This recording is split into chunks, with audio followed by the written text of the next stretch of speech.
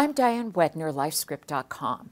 Hispanic women are diagnosed with breast cancer less often than Caucasian women, but when they are, it's often at an advanced stage.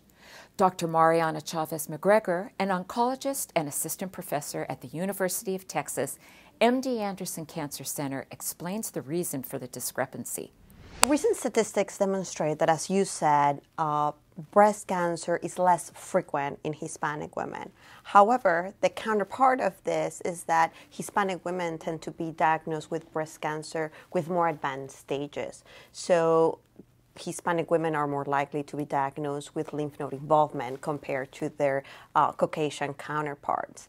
And we think that this is due to a number of reasons. Maybe some of them are actually social in nature, less access to health care, a lower level of health literacy, a prolonged time between even seeking medical care and getting treatment started. So probably these are some of the factors that are causing that our Hispanic women are being diagnosed with more advanced stages of breast cancer, which, as you know, it's associated with worse prognosis than when you diagnose tumors at a very, very early stage. Does some of this have to do with cultural beliefs about cancer?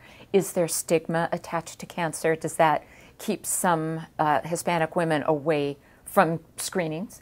Culturally, we may be more reluctant to openly discuss this topic. There's an association between cancer, meaning death, which is not truth anymore.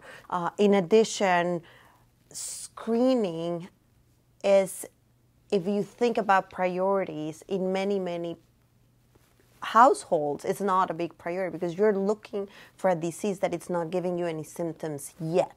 So you're feeling good, you have no problems, you have a lot of things to take care around the house, take care of the kids, work, etc. So going for a test when you feel good, looking for something that you don't think you know exists. It's hard. So it has to be a message for women to get to know our bodies, get to know our breasts, and then that way we'll be able to identify areas of redness, lumps, retraction of the nipple that may need immediate assistance from a physician. Why is the risk for breast cancer in Hispanic women lower?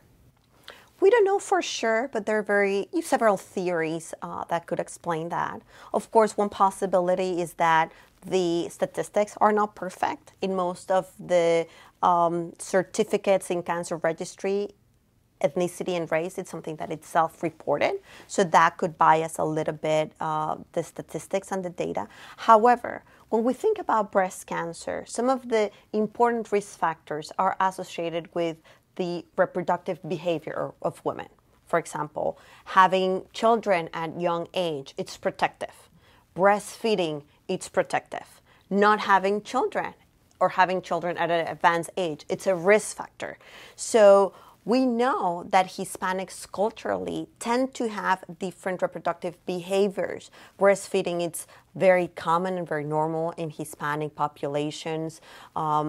Other aspects that, of course, we cannot influence, although some of them may be genetically determined, are the age of first menstrual cycle and the age of menopause. So women that have late initiation of their menstrual cycles and early menopause, meaning less exposure to hormones, they have less risk compared to women that have a prolonged exposure to hormones.